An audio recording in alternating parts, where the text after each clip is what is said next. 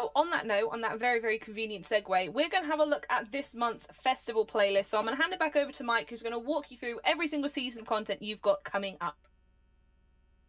Cool. Yeah, let's take a look. We could just bring up that slide. There we go. Okay, so the top level rewards for completion of festival playlist at 50%, you can get yourself an Hummer H1, and at 80%, you can get the McLaren F1. So some really nice high value rewards there, but that's not all. For 50% in summer, you can get yourself a brand new car. That is the Formula Drift Corvette, which we'll be taking a look at in a little while. Moving on from that, we have this Easter-themed content. So we have the Easter Buggy trial event where you can win yourself the rabbit outfit. I know you guys have been desperate to get your hands on that if you missed it last Easter. And also the first showcase remix for this month, which is 9 3/4. If we click forward. Yes, not to be missed. You've got Koenigsegg Hunt, which gives you the opportunity to win some rabbit ears. Again, the really, really high value rewards here. Also, like an Alfa Romeo TZ2 and a Renault 5 Turbo 4th Edition. But it's the rabbit ears that you guys are here for. I know what you guys like. Let's jump forward to autumn. All right, so 50% in autumn gets you the Hudson Hornet, as made famous in Pixar's Cars. Also an Aston Martin DBR1 there as well. Clicking forward. You can see we have another showcase remix. That's the second one in this update, Forest Sprite. There's also, I know some people on the team will be very proud of this pun. So you've got Silicon Rally, which gives you a chance to win the Peugeot 205 Forza Edition. That's the one with that ridiculous wing on the back there. And clicking forward, that's right. Yep. So yes, another one of our brand new cars to this update is the Mark III Toyota Supra. So we've previously given away the Mark IV. You'll now have a chance to get the Mark III Supra. That's in the overnight parts seasonal event in autumn. Also another chance at that E92 BMW M3 GTS.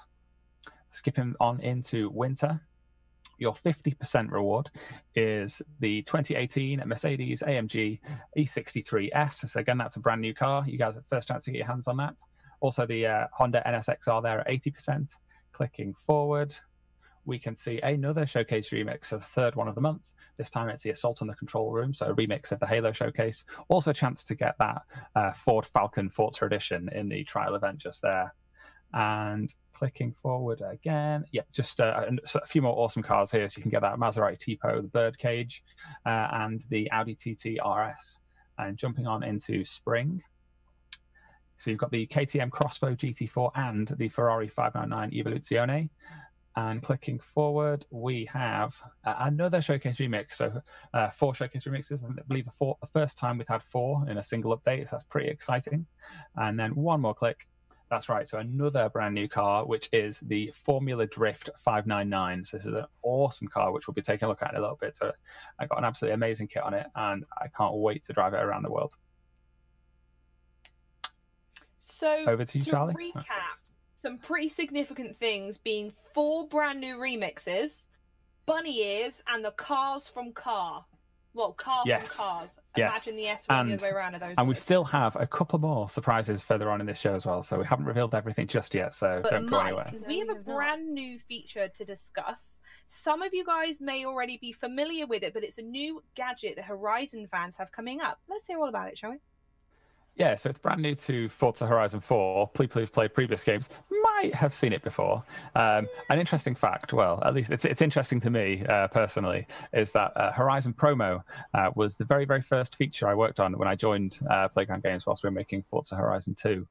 And it's back. Forza Horizon 4 will now have Horizon Promo. I'm at this point going to hand over to Dave, as he has been handling the implementation of Promo in Horizon 4. Yeah, so Promo is back. Horizon Promo is back.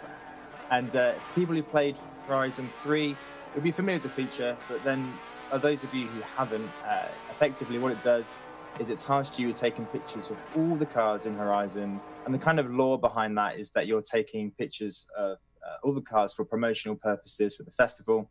And as you do that, you're going to get loads of rewards thrown at you as well. So it's a fan favorite. It's a feature that all of us love in the office. So it's really exciting to see that it's back in for Horizon 4. I've seen this video here. Promotional shot of a white transit van just there. Perfect. Yes. I'm sure that'll get all the fans into the Horizon Festival. Yeah, and this is kind of the flair you'll get. So this feature is going to be unlocked when you buy the player house in Ambleside. It's called Sunflower Meadows. And if you've already unlocked that, you're going to it's going to unlock as soon as you boot the game when the update goes live.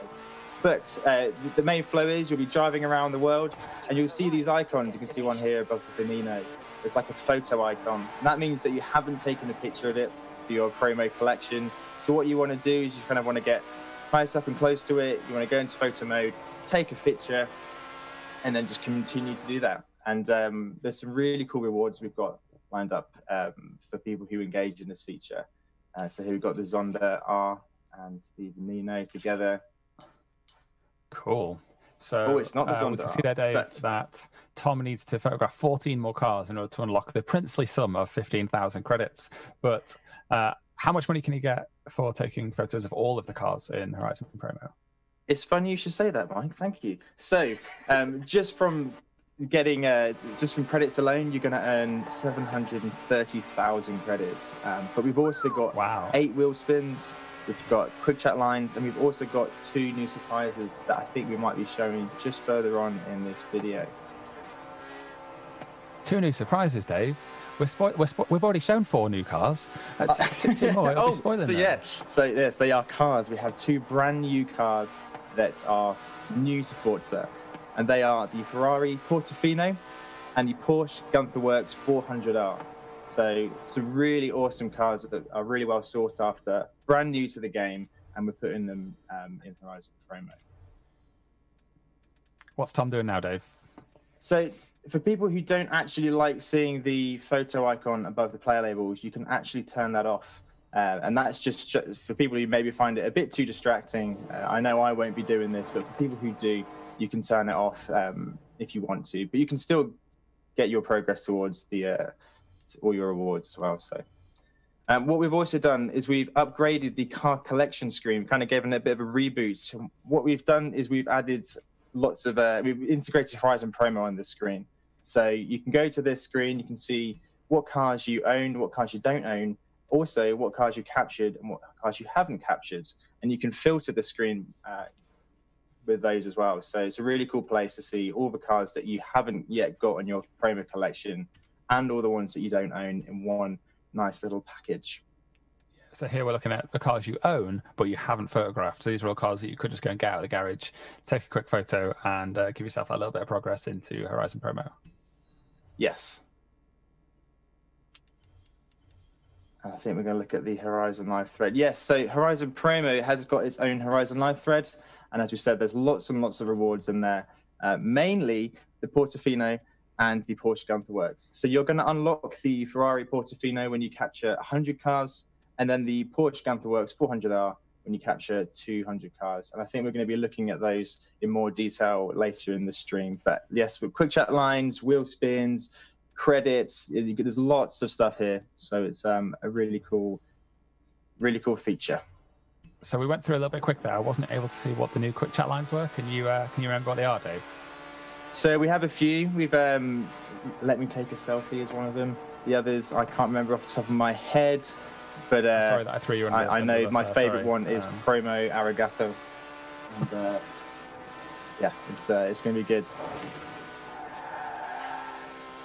Amazing. Let's see if Tom's going to take another photo for us.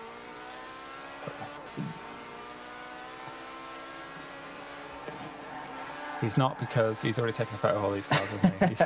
But what's good to know is that because obviously Horizon Life is connected and it's online, you'll be taking photos of real players as well, and that's something that's I think is a really cool social element to this feature as well. So yeah, it's great, and I can't wait for you guys to get involved and see how far you get through it. So yeah. Yeah, it's been a really heavily requested feature. It's one of those things where each new game, we have to take stock of what we had from the previous game, what we're going to bring forward. It isn't always as simple as you might think to just bring everything across from the old game, as sometimes things have got to end up on the cutting room floor. So it's been really great to be able to get that back into the game. I know a lot of people have been wanting it, and bring it in with such great rewards as well is just extra cool. And you got to take pictures of 700 cars in order to get them all. So sounds like a pretty good feat. So people shouldn't read too much into that number. That is what it's set to at the moment, but that doesn't mean that is the total number of cars that we will ever have in the game. That is a number that is flexible, and we can change with a future update if we need to. So first up, yes, it is that 2018 Ferrari Portifino. This one is kind of that entry-level Ferrari, if there were such a thing. It replaces the outgoing Ferrari California and California T models. As I say, this is an entry-level car, so you can get one of these for around $215,000 to $250,000, depending on options. So, you know, just an everyman's Ferrari. But despite that kind of entry-level tag, it's still an incredibly powerful car. So it's got a 3.9-litre twin-turbo V8, which gets up to 590 horsepower, which is an increase of 40 horsepower over the aforementioned California T. It can top out 199 miles per hour and does 0 to 60 in 3.5 seconds. And frankly, it just looks amazing. It's such a great-looking car, such a great improvement, I think, over the California, which itself was a nice-looking car. I think the reason this kind of sits as an entry-level model is probably because of the other lines that Ferrari has out at the moment. So you have the 488 and the 488 and the 812, which are those real like kind of raw supercars. Whereas this one straddles that nice line between being a really, really high-end sports car and just tipping into that modern supercar feel. It's an absolutely stunning car, and one of the cool features of it, one of the features that I find quite interesting is that they didn't want to ruin the lines of the car when you had the roof down like this. So whereas a lot of convertibles will have those kind of metal end-shaped bits of iron that will go behind the seat in order to protect the driver in a crash, this car actually has a feature which isn't simulated in game, but is part of the real car, which is once it detects it might be losing control, it's about to roll. It has a deployable roll cage that shoots up out of the back of the car to cover the drivers and any passengers and protect them from any incoming damage. I just think it's a really cool solve to a problem that might affect the visual of the car, but they don't want to obviously sacrifice any safety. So next up, Tom is jumping into the 92 Toyota Supra. So this is the Mark III Supra. There were two Supras before this, but they were before the kind of name change. So there was it used to be called the Celica Supra, and they were part of the Celica line. It was like the GT model of Celica had that kind of Supra moniker. This was the first car which carried the Supra name on its own, separate from the Celica as its own car line. So it's got a 2-litre inline 6 twin turbo, tops out about 207 horsepower.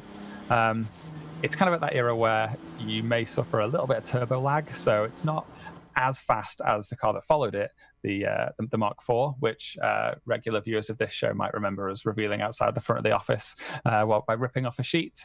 So this is the car that predated that by a few years.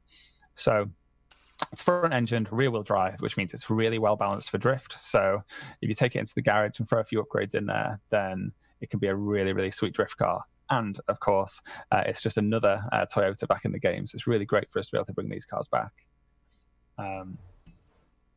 And because of where we are and the time of day in the world at the moment, we won't be able to actually see this feature, but it also features pop-up headlights, which adds charm to any car.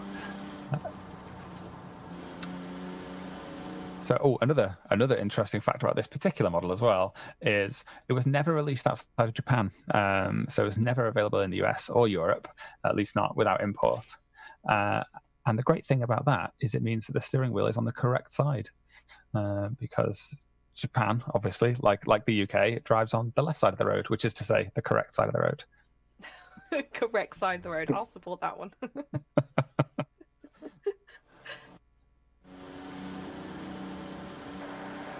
Yeah, so you can see, Tom, it's probably not going to have enough of a straight for us to really kind of see that turbo lag when it kicks in, because it does have at stock, it has a bit of a tricky power curve to get the most out of. You really do have to get a nice straight so that you can really gun it for a little while, get that turbo spooled up, and then it can really kick into gear.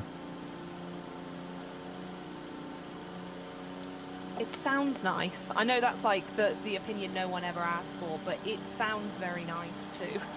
That is a thing that our audience care about a great deal, Charlie. I don't think it is in any way controversial to point out that it sounds nice. Yeah, the 2-litre, like I say, 2-litre inline twin turbo, and you can. If Tom had taken on the motor in this clip, you'd have probably heard it, but you do really hear that turbo spooling up as well as it starts to kick in.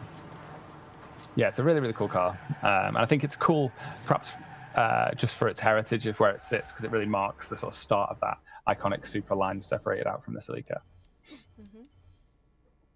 All right, I always wanted a Celica growing up, you know. There was someone who lived in our street who had a Celica, and I always looked at it and I was like, I'm going to have that one day.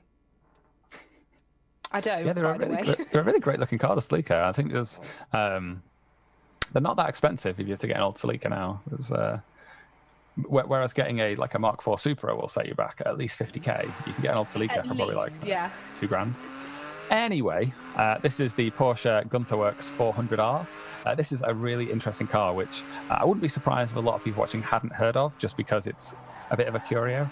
But it is built by a company that was called Forza, that's now calling themselves Gunther Werks, who previously used to make aftermarket wheels and body kits and things for cars. They have a good pedigree in making luxury car parts. But this was their first attempt at making their own car. I say making their own car, it's quite clearly based on somebody else's car. And if you wanted to get your hands on one of these cars, you would need to contact them. You're probably a bit late now because they only made 25 of them. They're not making any more. But you need to contact them, and you'd have to pay in the region of $525 to sort of $670,000 US. And you would need to donate a Porsche 993 Carrera 2 as the donor car, because they would build this on top of that car that you've donated. The really cool thing about this car is the 993 gen of the Porsche 911 never had a GT3 RS line. That didn't start until the gen after this one, the 996. So what Gunther Werks wanted to do was think about, well, what would the GT3 RS of the 993 look like? And this is it. So it's effectively a track spec version of the 993 generation 911. And it's just super cool. So all the body is made out of carbon fiber. It's been really, really stripped down. So it's super, super lightweight. It's got a brand new engine built by Roth Sport Racing. And it's a 4-litre boxer engine, flat six, naturally aspirated. So it's just this really, really great, really guttural, powerful engine. And what I really like about this is how it's just all about performance, all about track performance. There's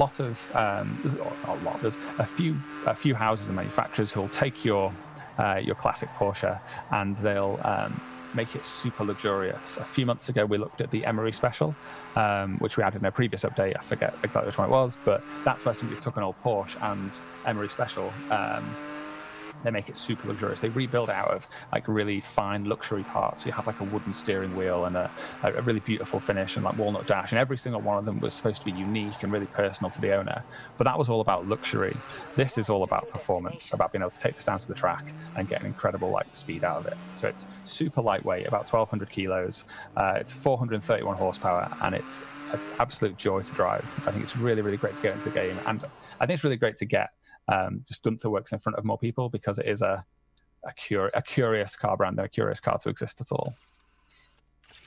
I mean, they sound really fascinating. I hadn't heard, and this may happen to many other car manufacturers, but the idea of sort of taking a car in plus a big fat sum of money and then them turning it into something completely unique, and then from there only being 25 in the world as well. That's fascinating.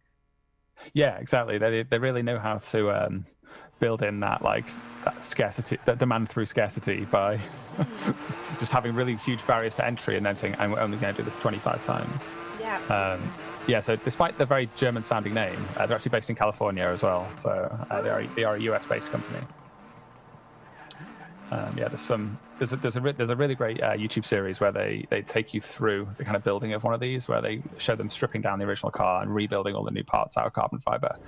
Definitely worth a look. And yeah, it's just a really, really cool car. I'm going to put that in my watch later queue immediately after this stream. That sounds great. Yeah, so that one, just in case anyone forgets, was for taking photographs of 200 cars in Horizon Promo.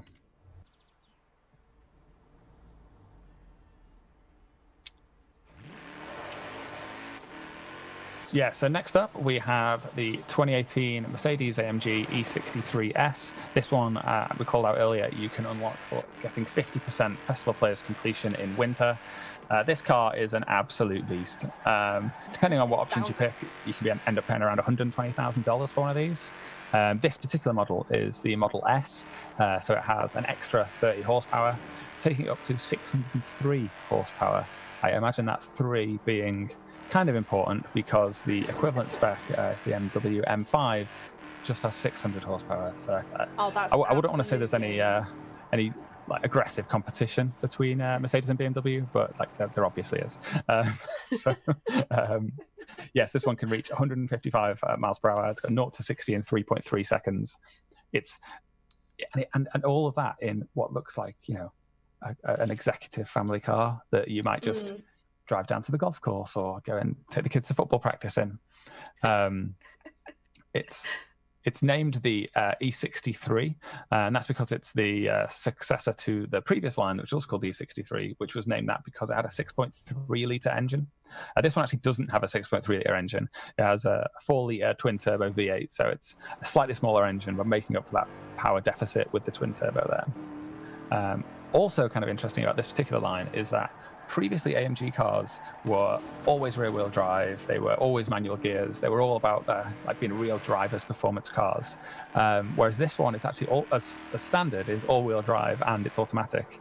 And although there are options that allow you to tweak that preference, that is the standard how they come with, which just kind of opens up that performance to a lot more people. AMG cars had a bit of a reputation for being, like I say, drivers' cars, but also quite challenging to drive for like a regular person. A regular person who might, you know, drive an executive saloon car like this around. So this one has been made so that like a normal person is still able to really get the joy out of just all that power and speed because it's got that all-wheel drive, automatic gearbox. So when you're looking at the wheels, you can't see how it's connected to the car at all. There's no visible nuts or bolts or anything. Okay, now moving on. This is now Tom, who recorded this footage for us earlier, showing off his drift skills in the Formula Drift 599. So this car is an absolute beast, and it's a ridiculous drift monster. So Tom has helpfully taken it over to Fortune Island to take it down the needle climb for us, where all the best drifters in the world go to show what they've got.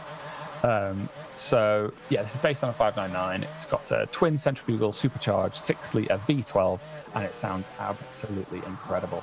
It is an absolutely ridiculous engine. It can reach over 900 horsepower. So originally, this particular car was built over in Japan by Daigo Saito, who was the first driver to ever win both Formula Drift and the D1 GP. He's then since probably sold it over to Federico Scarifo, who then reworked it back in Italy into the car that we have today, and he has affectionately nicknamed it the Fiorella. I'm probably butchering that pronunciation, so sorry, Italy. So the thing about this car, which you can't really see here, where it's effectively the only car on screen, is that it's actually massive. The 599 as a base is a wide car. It's kind of like the width of a small pickup truck. But this version adds on those wide arch kits, so you can get that extra steering angle, and it just dwarfs those other cars that you'll see in Formula Drift. So when you're thinking all of the Silvia cars, which are quite compact, even a Mustang is significantly smaller than this. Yeah, and it would have initially come with a flappy paddle gearbox because it's a modern supercar, but this one's been modified. So instead of the flappy gearbox, it uses a 6-speed sequential gearbox instead. Oh, and that's convenient, isn't it? Because that is another one of our Formula Drift cars. So I don't quite know how Tom's engineered this, but he is not the only one drifting down the needle descent. Let him take his picture.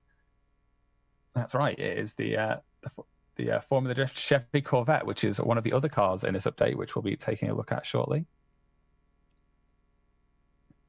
It's not a bad shot either. I think that's the one thing I've noticed is how easy it is in photo mode to just go, that picture will do, and it's absolutely stunning. It helps that it's a great looking game and it features great looking cars. I think it's yeah, I wouldn't want to cheapen the skill of the photographers too much, but I do think that it's just does a good job of chucking really beautiful things into really beautiful environments, and therefore allows you to create those really interesting and compelling photos. Yeah, I mean, that's definitely going to help with the Horizon promo, especially when you're putting cars like that into the mix. Am I right? Damn straight. Right, well, those